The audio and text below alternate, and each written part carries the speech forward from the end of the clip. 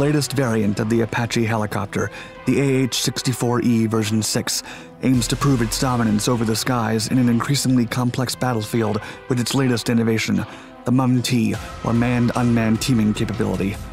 And it appears to have achieved its purpose. The Boeing Apache, already equipped with a 30mm M230 chaingun, Hellfire missiles, Hydra 70 rocket pods, night vision, and state-of-the-art target acquisition system, has turned into the ultimate predator thanks to MUM-T, a groundbreaking system that allows a single helicopter to control swarms of drones to track, hunt down, and terminate its targets without the support of additional pilots. With MUM-T, a crew of just 2 men can coordinate dozens of unmanned aerial vehicles to gather intelligence, attack an enemy position from different fronts, destroy fighters on the move, or support special forces during classified operations with perfect order and coordination. If the system is properly used, one single Apache crew can make the enemy believe that it's being attacked by an entire army, after witnessing the countless drones dropping ordnance and cutting off the escape route with devastating firepower. What's more, once the attack is over, the Apache will show up to finish the job. It appears as though the ultimate goal of making the Apache a self-contained attack drone strike force has come full circle with MUM-T, but according to the Army, the program is just getting started.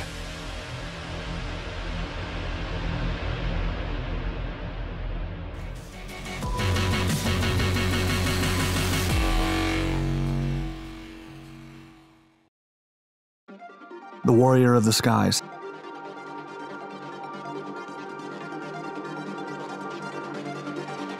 The AH-64 Apache is an American twin-turboshaft combat helicopter with tailwheel-type landing gear and a tandem cockpit arrangement for 2 men. Developed by Boeing, it features several technological innovations that have made it the most advanced helicopter of recent times. Its nose-mounted sensor suite for target acquisition and night vision systems for stealth operations give it a significant edge over its enemies when the lights go out. The Apache's main armament is quite intimidating. It's equipped with a 30mm M230 chaingun located between the main landing gear under the fuselage and with a devastating rate of fire of more than 300 rounds per minute. It can also fire different types of rounds, including high-explosive dual-purpose and incendiary shells. Muzzle velocity is over 2,600 yards per second, and its maximum firing range is estimated at 4,000 yards. In other words, the Apache helicopter can strike its targets before they even know what hit them. Its secondary armament is made up of different ordnance attached to the 4 various hardpoints that the subwing pylons provide. This armament typically ranges from AGM-114 Hellfire missiles to Hydra 70 rocket pods. Also, the helicopter has a length of 58 feet, a height of 12 feet, and a maximum takeoff weight of 23,000 pounds, and it can achieve astonishing speeds without compromising maneuverability, stability, and performance. Thanks to its standard power plant of 2 General Electric T700 GE701 turboshaft engines, the Apache can also achieve a maximum speed of 180 miles per hour and a service ceiling of around 20,000 feet, with an average combat range of 300 miles. The Apache had humble beginnings and began development under the nickname Model 77, as part of the U.S. Army's Advanced Attack Helicopter program to replace the Bell's AH-1 Cobra, which was extensively used during the Vietnam War. Its prototype flew for the first time in 1975 and was approved for full production in 1976. It was officially introduced to the Army in 1986 and has remained in service to this day. After seeing combat during Operation Desert Storm, Bosnia, and Kosovo during the 1990s, the Apache gained enough combat experience to justify several upgrades to keep it up to date for years to come. Since then, the Apache has received numerous variants that have been sold to allied countries such as Egypt, Greece, India, Japan, Israel, South Korea, the United Kingdom, and others.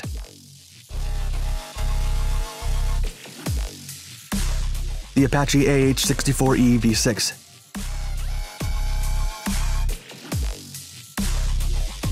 In January of 2021, the Army received the most advanced version of the world's most lethal helicopter, the Apache AH-64E version 6.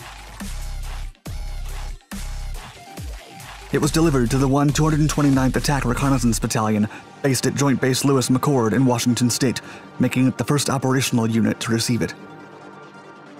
Kathleen Jolivet, Vice President of the Attack Helicopter Program, said, quote, Boeing's commitment to customer-centric iterative innovation has enabled each evolution of the Apache, from the AH-64A to today's AH-64E V6, to deliver advanced attack helicopter capabilities that are operationally proven, mature, low-risk, and affordable. The AH-64E model can carry more ammunition and fuel than previous variants, including up to 70 2.75mm rockets, 16 Hellfire missiles, and over 1,200 rounds for its chaingun. It is also 20 knots faster and more maneuverable than its predecessors. The E model also carries the longbow radar and has improved targeting and sensing systems to acquire more targets during combat operations. Meanwhile, the modernized day sensor assembly allows pilots to see a greater range and color, and the fire control radar provides maritime mode capabilities. Moreover, the E model has an improved modernized target acquisition designation sight pilot night vision system that integrates an infrared laser for more accessible target designation. During an interview with Scout Warrior, Apache Program Manager Colonel Jeff Hager said, quote, One of the biggest values of the E model itself is the increased performance that we put back into the airframes, specifically for the composite rotor blades. We increased the power of the engines and improved the transmission. That gives the aircraft an A model-like performance that we haven't seen in years. The aircraft is faster and more lethal. Other than its armament and engine upgrades, the Apache E model has also been modified to operate at altitudes of over 6,000 feet, or under conditions where temperatures can exceed 95 degrees. According to Colonel Hager, the Army plans to have over 690 AH-64Es in service by 2025. Manned-Unmanned Testing.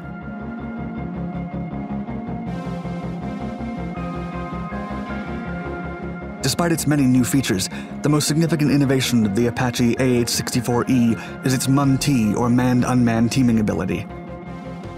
The United States Army Aviation Center of Excellence has defined MUM-T as, quote, the synchronized employment of soldier, manned and unmanned air and ground vehicles, robotics, and sensors to achieve enhanced situational understanding, greater lethality, and improved survivability.